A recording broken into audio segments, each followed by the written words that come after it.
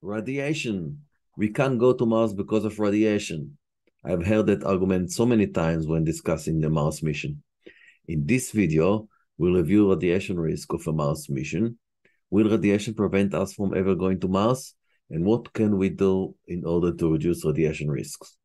Welcome to Science Sci-Fi, connecting the public to science and technology through storytelling. My name is Rones Friedman. I'm a science fiction writer and an IT guy. In this episode, of course, we're going to discuss radiation during a Mars mission. Stay tuned. A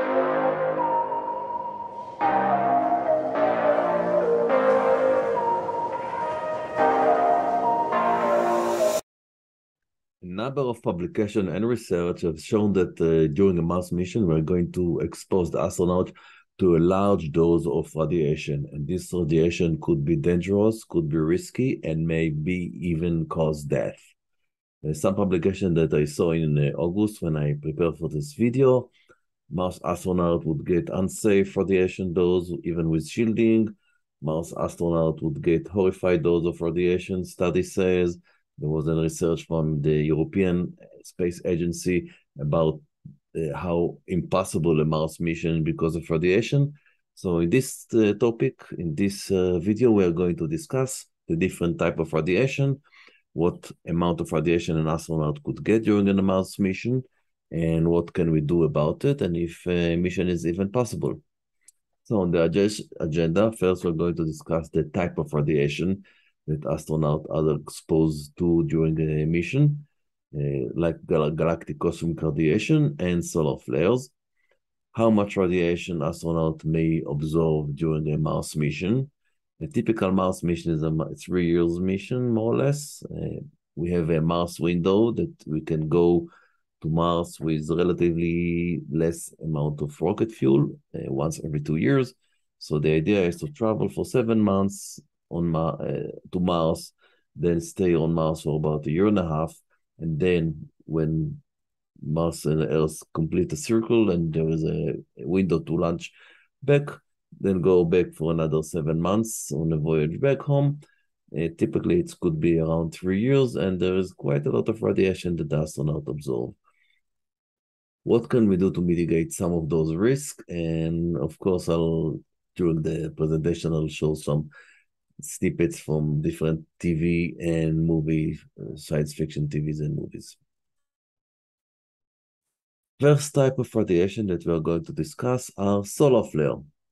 Solar flare event contain charged particles, mostly low energy protons, and also atomic nuclear, that's helium atom, 2 proton and 2 neutron, and also gamma ray. On Earth, this type of radiation is prevented by the atmosphere, by the Earth itself, that is blocking half the radiation that came from the sun, if it's coming from the other side. And also Earth has a magnetic field that deflect all these particles, and sometimes they come near the poles, and that's when we see the aurora borealis. It's a very beautiful sight. So those are very dangerous, but they are not extremely dangerous on Earth because the Earth have a way to protect life from those type of solar flare. Those are evented coming from the sun. What can astronauts do during a solar flare? Solar flare are rare. It could happen once every few years, and they only last for a few hours.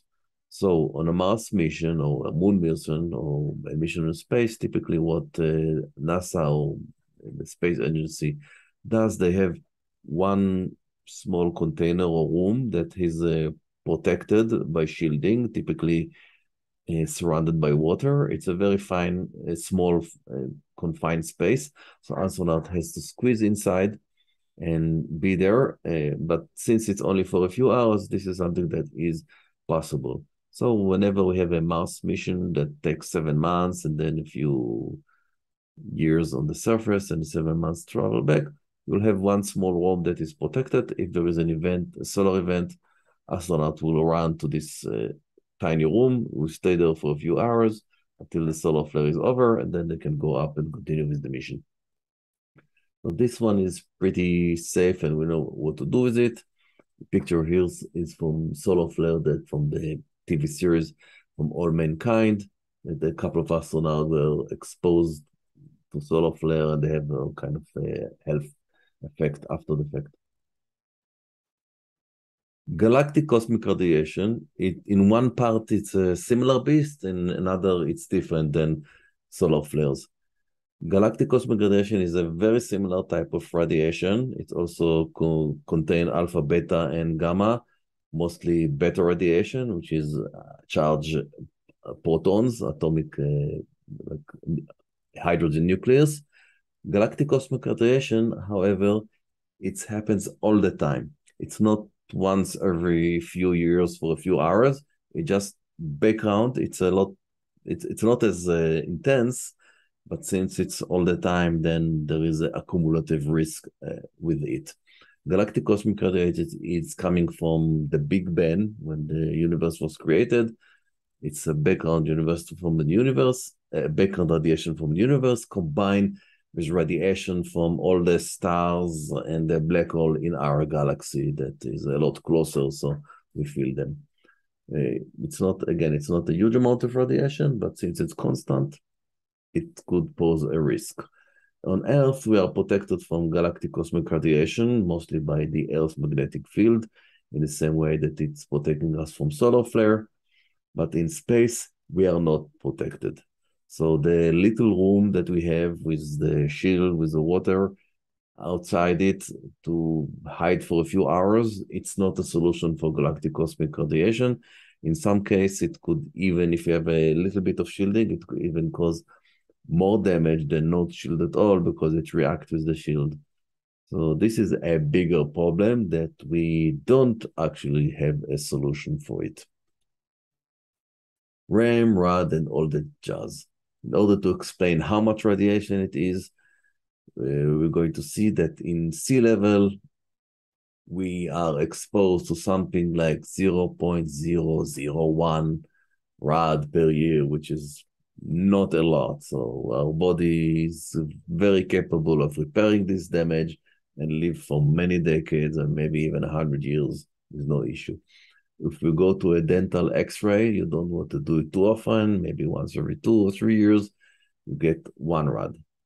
A shuttle flight is 0.05 rad. It's still partly protected by the Earth magnetic field and by the Earth itself, because the Earth actually blocks half the sky, so it prevents half of the radiation from arriving.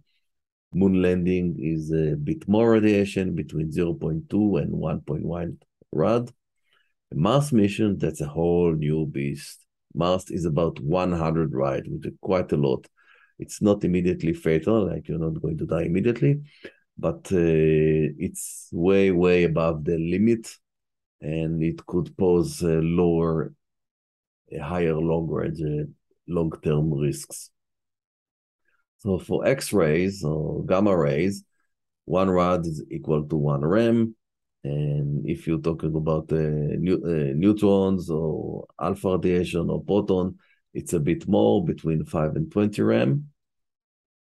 So that's more or less how to differentiate between rad and rem. But in most of the cases, we are going to not distinguish them. Acute radiation is a radiation that dose that is actually fatal.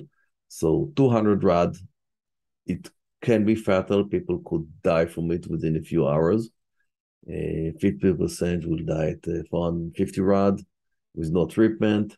At 800 rad with no treatment, you are 100% die. So Mars is a lot less than that. It's about 100 rad, but it's still causing a lot of damage. 1,000 rad, even with treatment, there is a 50% chance to get cancer in the long term. And with up to 2,000 rad, there is a chance a person can survive. So if you look at this, a Mars mission with 100 rad, not get it immediately, but it's spread over 3 years, it's not going to be fatal during the mission immediately. So it's not like a Star Trek here in the Wrath of Khan, when Spock got a huge acute amount and then he died within a few minutes. That's not going to happen, at least not for galactic cosmic radiation.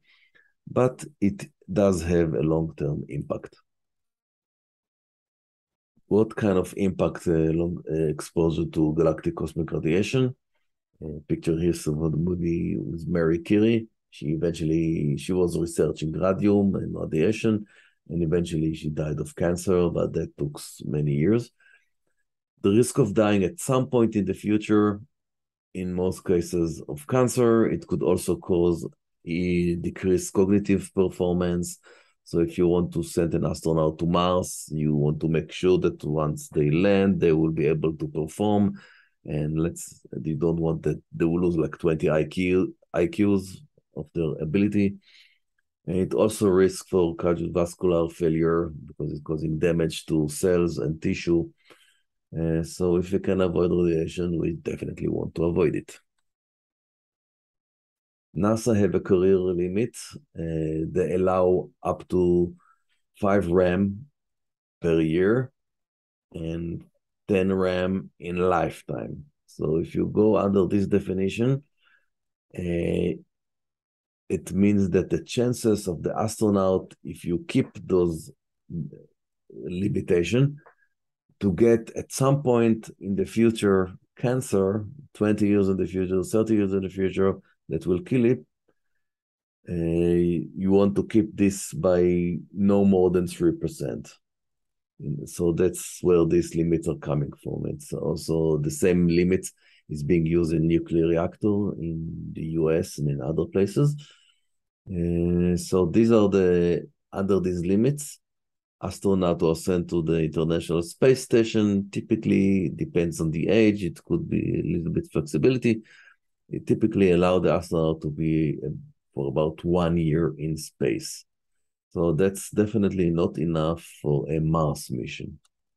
So what can we do? Can we go to Mars? What are the options? If we want to stay within the legal radiation limits, the NASA allows astronauts to stay only about 1 year in space, but Mars mission will be 3 years. So, and also during the Mars mission, there's 7 months of going there and 7 months coming back. You don't have the protection of any planet, so you have double the amount of radiation. So that's not so good. What can we do? We have a number of options. Option 1 is do nothing, just send a spaceship to craft, forget it. The idea behind this is something that I personally don't support. I don't think it's a very good idea. However, some people argue that it's valid. A Mars vision is extremely dangerous. There are all kinds of risks. You could die from explosion, air leak, running out of food, running out of water, meteorites. There are tons and tons of dangers. So the risk of radiation, of getting maybe 10, even 20% chance of getting cancer 20 years in the future, this is something that some people argue it could be ignored based on all the other risks. And some people argue that smoking is more dangerous. So if we allow smoking, then why not allow a mission to Mars? But yeah, if we can avoid it, it will be preferable. In the future, also, if you are talking about getting radiation now, that maybe in 20 years you have 20% chance of getting cancer, 20% chance higher than people who stay on Earth at sea level. Maybe in the future, in 20 years, we'll have better cancer treatment. I don't know, but medical science is definitely progressing. So this is one option. Probably want to try to avoid it, but it is still possible to do a Mars mission that way. What other option do we have? Another option is travel faster. The riskiest part of the Mars mission is the voyage to Mars and the voyage back home. That's where the astronaut get most of the doses. And in order to reduce the travel time, we may want to use a nuclear propulsion. So maybe instead of traveling for 7 months, we will travel to Mars in 3 weeks. And if we go to 3 weeks there, 3 weeks back, and we stay for about 2 years on Mars, we reduce the total duration of the mission by a year, and also we reduce the time that we have the most amount of radiation. So just by traveling faster, we solve a big chunk of the problem. Once we get to Mars, we can decide to live underground. This is from the TV series Mars from 2018. There are a few lava tubes already existing. It's like a big tunnel that were created millions or billions of years ago on Mars from lava. And we know where some of the places are, so we can try go there and build a colony underground. So while you're underground, the astronaut who live in this colony, in this habitat, will be protected from radiation and can be safe. And they only go outside to the surface for critical missions when they need to go to the surface. So that could be once every few days, once a month for a few hours. So if you do it that way, and if you travel fast, then you cut a big chunk of the radiation that the astronaut can absorb during the mission. Are there other solutions? Yes, there are. Good thing you ask. Okay, another thing we can do is have wearable shields. Wear a vest that protects some or most of not the brain, but the uh, vital organs of our body. STEMRAD and tested with NASA and the Israeli Space Agency such vest. It could be a solution, and maybe it's not entirely comfortable, but if you combine this with traveling fast and living underground for most of the mission and only go outside for a limited duration, maybe this could be a solution that can reduce their exposure to radiation even more. Another one is create an artificial magnetic field. On Earth, we are protected thanks to the Earth magnetic field. So why not build an artificial field? It could be for the size of, to protect the spacecraft. It could be to protect the habitat, or so maybe 1 kilometer, something not huge. Or if we are a very advanced civilization that have huge amount of energy, we can maybe build a radiation field that can engulf the entire planet. But the problem with radiation field is that it requires a lot of energy. So energy is in short supply. Solar panels are barely enough to supply energy to the habitat, to the colony, or to the research station, and maybe to make rocket fuel.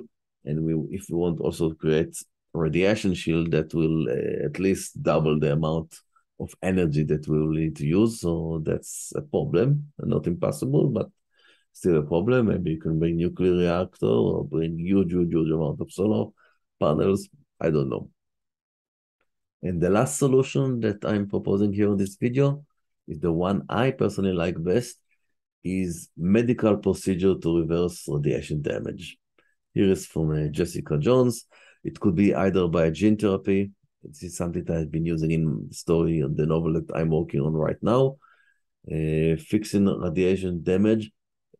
Either you improve the body ability to fix itself, or you absorb the radiation, it causes damage, and then you go to a treatment either on Earth or on Mars, and that treatment will fix the damage, whatever damage you got, if you are not dead. So personally, I like this solution most, not only because it can solve the problem of traveling to Mars, but also it could help here on Earth treat diseases like cancer. So if we have this is going to be wonderful. In conclusion, radiation during a Mars mission is above the safety limit that is observed by NASA and most organizations here on Earth. That's definitely a concern. However, we can still go to Mars, knowing what the risks are and knowing that we need to develop some solution in order to reduce those risks. Thank you very much, and I'm going to ask you, in order to monetize this channel, if you can subscribe and hit the like button, because this will really encourage me to do more videos, and also it will help the YouTube algorithm to help other people find this video if they like this topic. Thank you very much, and see you in the next video. Bye-bye for now.